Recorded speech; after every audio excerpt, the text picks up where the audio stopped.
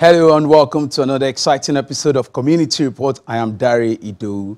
There is strength in numbers, and that is the premise on which cluster farming is built. The system allows smallholder farmers share resources, knowledge and market, helping them improve on their incomes. Of course, every business is expected to be built on sustainable practice strong enough to cut costs with an advantage of some economic returns.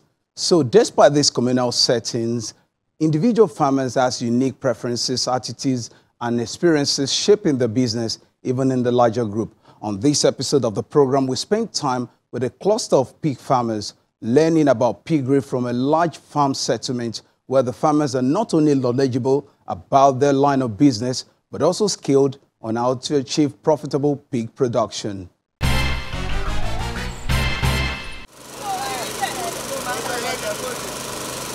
For fishery, piggery, or any other livestock farming, the cluster system has proven to be sustainable. Brought together by a common business goal, the farmers share ideas and create new opportunities among themselves. Farming in clusters is an economically viable practice to sustain small limited resource and socially disadvantaged farmers. The major goal is to improve agriculture and reduce poverty with socio-economic approach to empower local farmers and their families.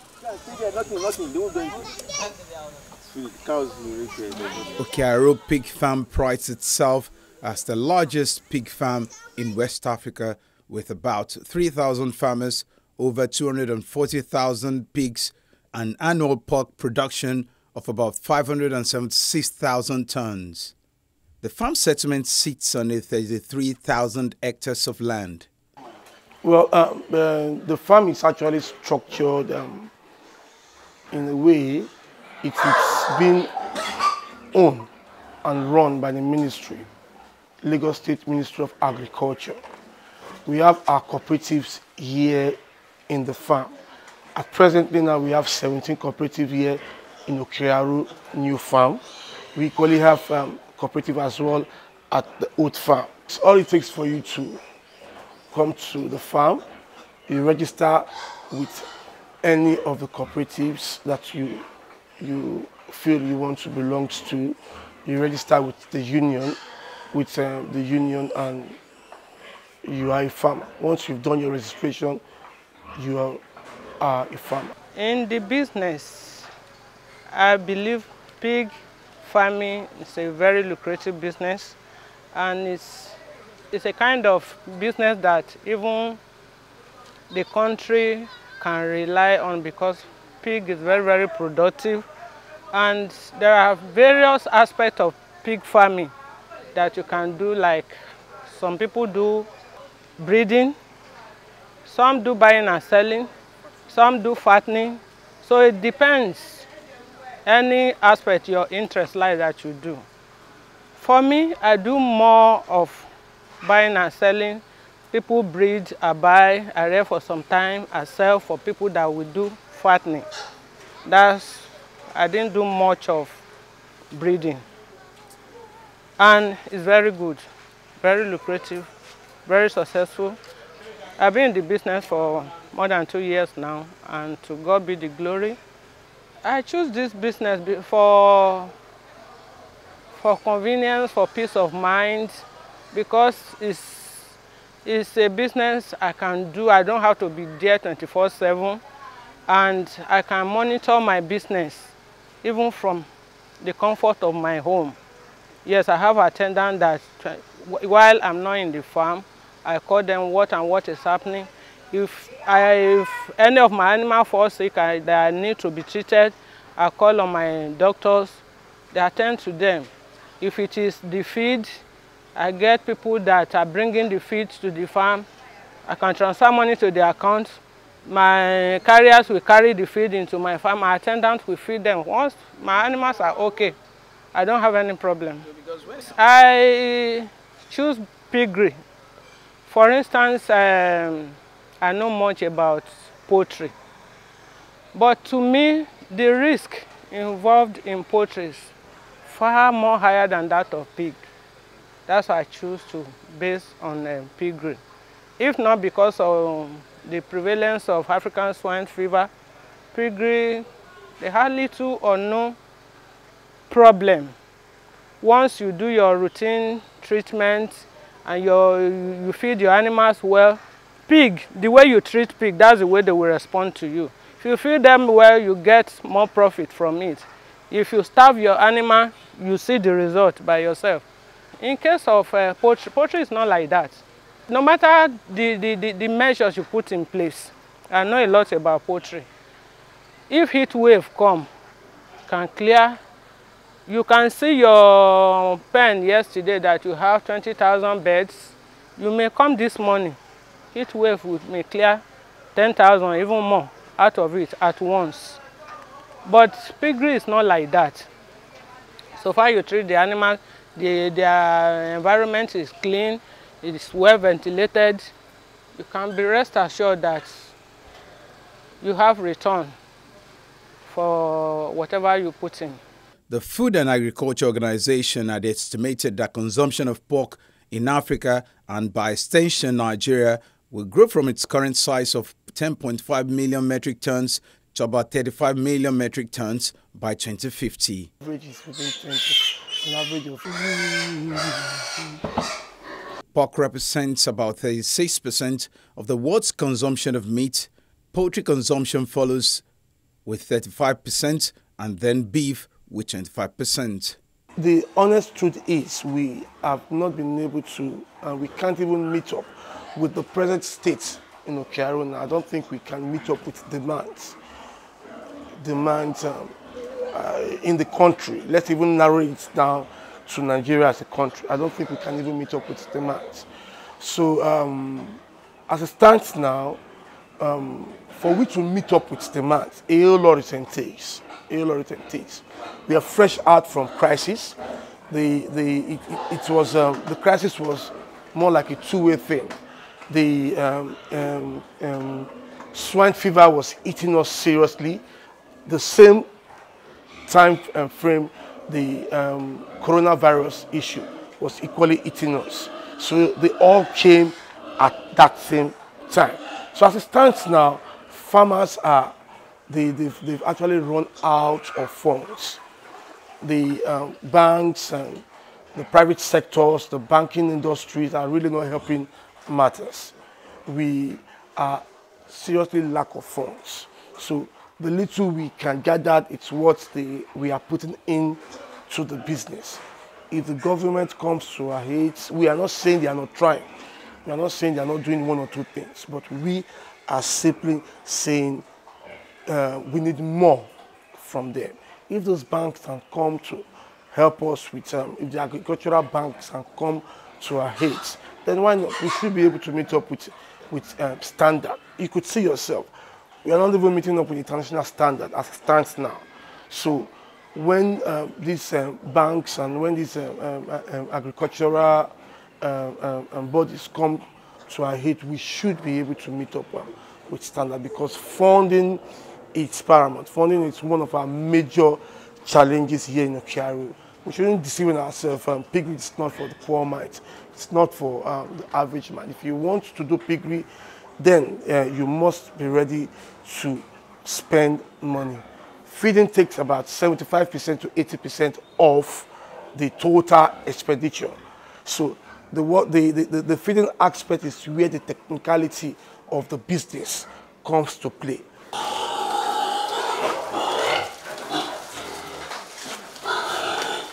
The pig house will generally comprise a concrete or hard floor, adequate shelter, shade, adequate feeding and watering facilities for the pigs. Somebody introduced the business to me, and to me, out of the other livestock, I still prefer the piggery because it has less risk and stress. You can be working from home. As far you can talk to your attendant, doctor, if you have any problem, there are people there even before you get there. You can communicate through. I mean, you can call people before you get there, and whatever you wanted to do, will be done even before you get to the place. And it's a very lucrative business. You can start from little, and if you have large money, you can also start with it. Depends on some people. If you have a little money, you can rent a room or 2 rooms, or even more than that. If you really have the big money, you can buy a pen, which is more advisable. I'm into piggery, and I've been there for about 11 years, and God has been so faithful.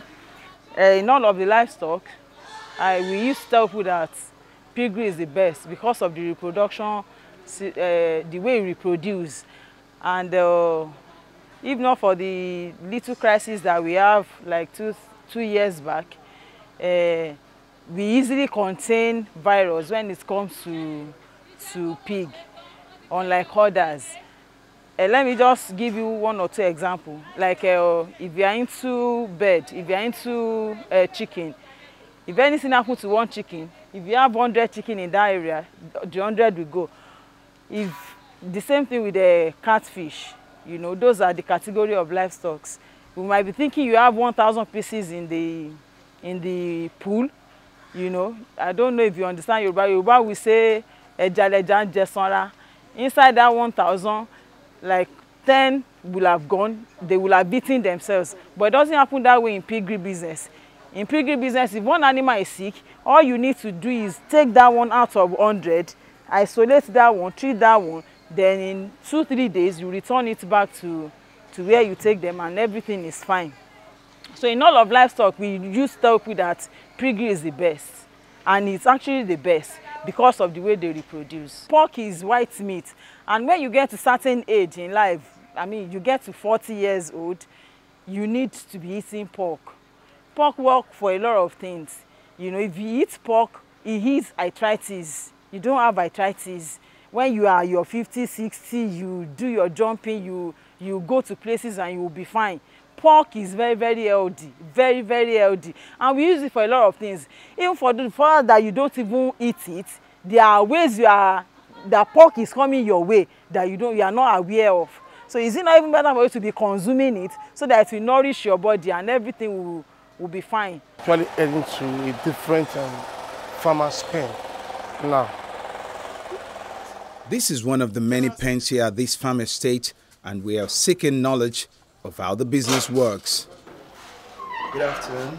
How are you doing, sir? Very well, thank you. Good to see you. Good to see you too, sir. Yes. You're welcome to Agbeloba. Thank you very much. Agbeloba Pig Farm is a commercial pig farm situated in Oke-Aro. And Agbeloba is an arm of FCBA group of companies. Okay. Yeah. So what do we have here?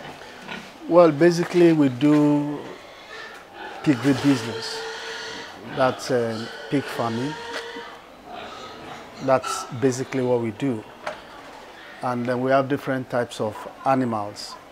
But currently as we speak, we have just only 3 breeds of animal here in this pen as we speak.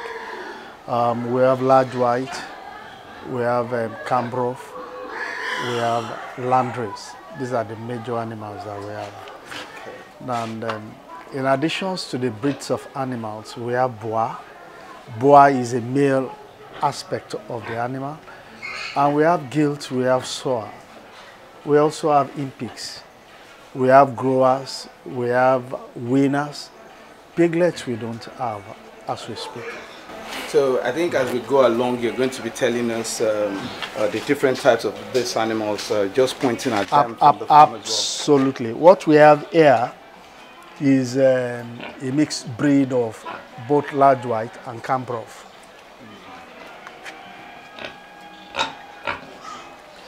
Now next here, they are pure Landrace. But these are Bois. That's a Gilt. Pure Landrace. Getting ready for breeding. This is also pure Landrace, ready for breeding. So what are the distinctive features of these animals? Well, the distinctive features of the animal we can talk of their nature, their ears, their physique, their muscles, and the kind of meat they produce, from bacons to other kinds of meat. Okay, so because this looks like a large one, it's quite big. It's quite big, but not that big. This is quite big, but this is not that big. Okay. If we want to look at the kg of this can be more than 80, 90 kg. The father of these that were lost to swine fever is close to 300 kg. Then you will know that this is not quite big. So what breeds are these? In this particular room, we have land race and Cambrov. This particular animal is Cambrov. This one too is Cambrov, and these three, they are land race, but pure land race, pure Cambrov. I'm aware that you crossbreed as well. Yes, we do crossbreeding too, and we have pure. Okay, so why do you crossbreed? Well, we crossbreed because we want to improve the stocks that we have. What we have here, generally, they are hybrid of landrace, hybrid of large white. But the genetics of this animal has a Duroc foundation.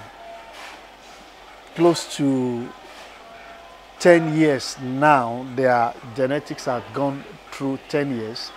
Their mother went through artificial insemination of Duroc. But presently, as we speak, we don't have Duroc in this locality as we speak. We are just trying to rebuild the farm, trying to restock. In the West African coast, the importations that we do on pork per se, the importations on pork is close to 4.8 billion naira as we speak. So when you now look at, are we really meeting the demand? We are not really meeting the demand as we speak. We've not gotten there. So we do more of importations of pork. And that's exactly what this farm settlement is trying to do.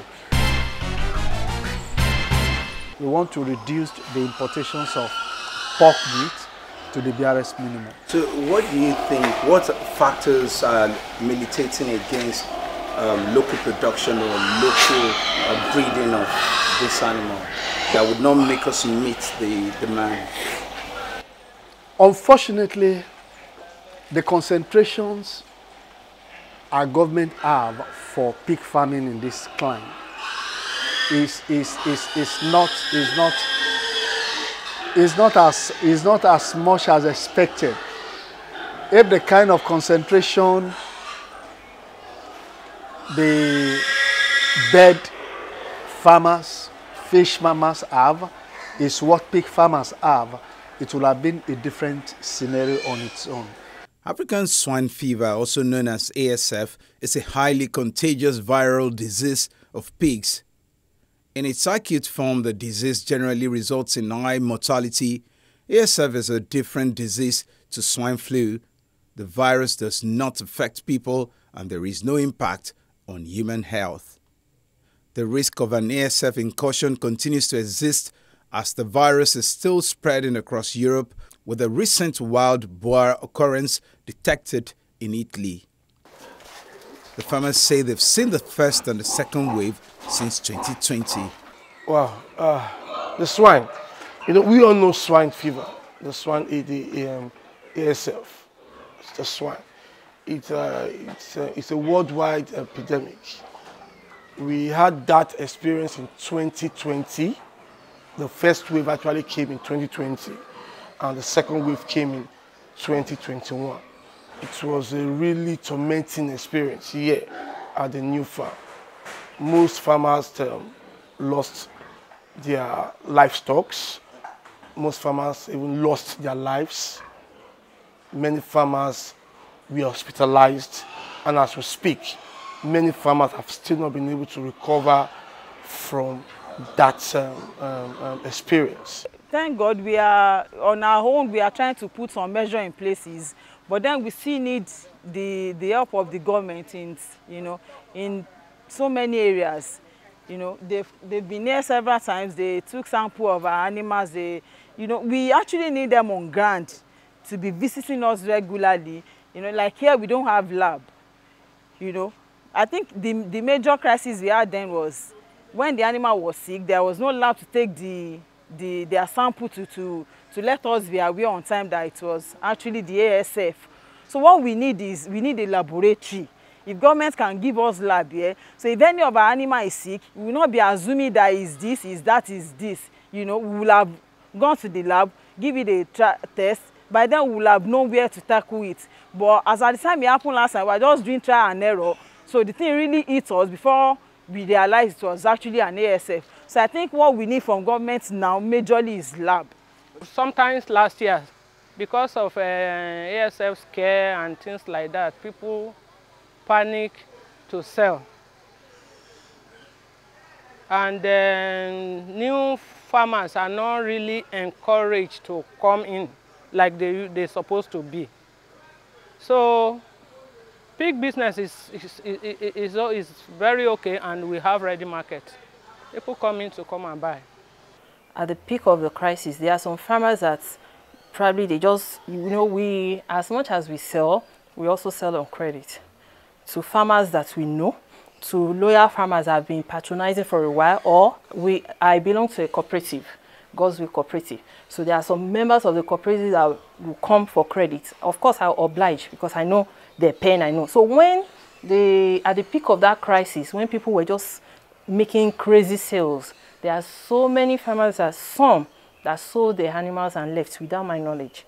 The ones I accused, as in, they were like, okay, they bought market from me last week and the thing struck. So they're like, my market is still in their 10. I should go and carry it. And when there is crisis, a disease that is contagious, there's no way I can go and carry my stuff. So we also made loss in that area because so many people are owing us and they left without paying. Cultural and religious influences are still strong in some parts of Africa, limiting pork production and consumption. Pig farming is growing across West, East, Central and Southern Africa. And here in Oke-Aro, we have the presence of our off-takers. We have these off-takers, our independent buyers, independent marketers that comes from different zones of the country. They have their, they gathered here, they buy our animals and go. We have a bunch of these off-takers from Warri that comes here to pick our animals. We have buyers from as far as Benin Republic. They equally come here to buy our animals and go. We have two categories of animal sales here in Oke-Aro. We have the breeding aspects, where you breed pigs, you breed animals to sell to breeders, which are the farmers. And we have the categories where your animals grow to a certain kg and you sell to the buyers for commercial purposes. Availability of quality feed is providing a major boost to pig production in West Africa. Maize, the main component of poultry, fish and pig diets, has been in short supply in Nigeria. Farmers' herders' crisis has not helped in producing these main components. The feed, we sell the ones that are already ready-made. That means it contains all the ingredients and additives that is ready mixed from the company. So what farmers just need to do is just to buy and mix with their for their pigs. These prices have skyrocketed, and it's not only the prices, the scarcity of corn, because in those days, once you tell a supplier you need so tons, they will just tell you to give us 2 days, they will supply. But now you have to book ahead. Then the prices in those days we get like 90, 100 naira per kg, but now it's 280 naira per kg. 270 per kg. So the prices has gone up. It started from the time of before the COVID-19, you know, and the insecurity in the country, because people are afraid to farm. People are afraid to go to farm to plant. So there was, I believe that farmers did not really plant enough because of the fear of being kidnapped. We also sell the drugs because, you know, in anything livestock, as much as you are feeding, yes, there's tendency that probably one will see 1 or 2 cases where the pigs are not eating or their growth is stunted. So we sell the antibiotics and we sell the multivitamins. We don't just sell this. We have a veterinary doctor that will use their license before we are allowed to sell the drugs. So it's legal. The growth and mortality of pigs largely depend on their feeding regime. Pig is considered the most efficient animal in converting feed to meat. About 70 to 75% of the total production cost of pig farm, about 70 to 75% of the total production cost of the pig farm is due to feed cost. We have granules, we have corn offal, we have wheat offal, we have granite cake. This is granite waste. You have the addictive, that's the lysine, mentholin, toxin binder. These are like supplements for the pigs, so that once they eat, they'll. This is we have corn offal. This is corn offal. There's what you call a go. This is what's the waste from a go. This is the corn. Once you grind, once we buy, we blend and we sell. We grind and sell. This is cashew nuts. This is cashew nuts. Nigeria is recognized as one of the leading producers of pig meat globally. In 1970, Nigeria production was pegged at 28,350 tons. By 2019, it had grown to more than 300,000 tons until the 2020 ASF outbreak.